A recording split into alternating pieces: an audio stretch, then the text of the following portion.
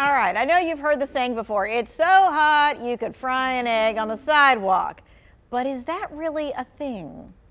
Come to find out. What'd you find out, Tanya? It's highly unlikely because eggs need to reach a temperature of 158 degrees to be fully cooked. And even on extremely hot days, the cement and concrete's probably not going to do that. You're just ruining my childhood dreams. It makes me think of the cookie conversation as well. It's not like it wouldn't be too far off. The asphalt can sometimes Now, you're right. If it's like the black asphalt, Yes. that heats up a whole lot more than like concrete does or cement, like your regular sidewalk So you kind of might thing. have better luck. You might. You might. Now, our sister station did another experiment, and it has the cookies in there too. But let me show you what else she did. So get ready for this next piece of video. The reporter put items like crayons and a stick of deodorant inside a car with the windows rolled up. And you can see with the time lapse what is happening. It melts to all the goo.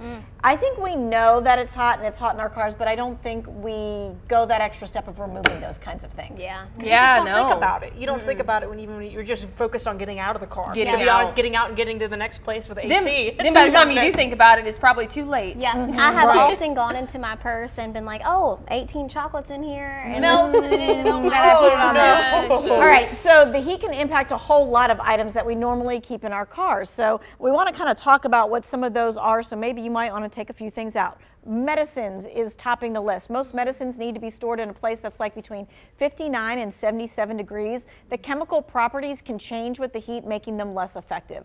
Water bottles, and I know we all have water bottles in our car. On a hot day, those chemicals can leach out of those bottles and into the water. We're talking about those BPAs, which are linked to all kinds of health issues.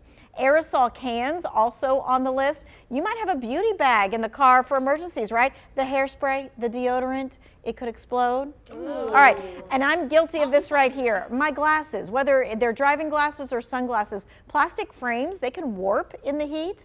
And sunscreen, the chemicals break down, causing the sunscreen not to be as effective. So many things that you keep in your car just in case. Yeah.